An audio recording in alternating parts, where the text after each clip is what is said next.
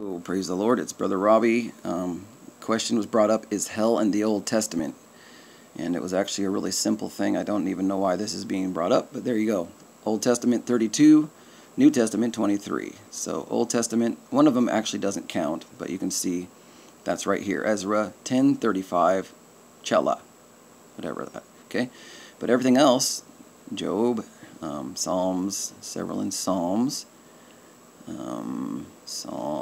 lots of them in Psalms, Proverbs, all these you can see, it says it.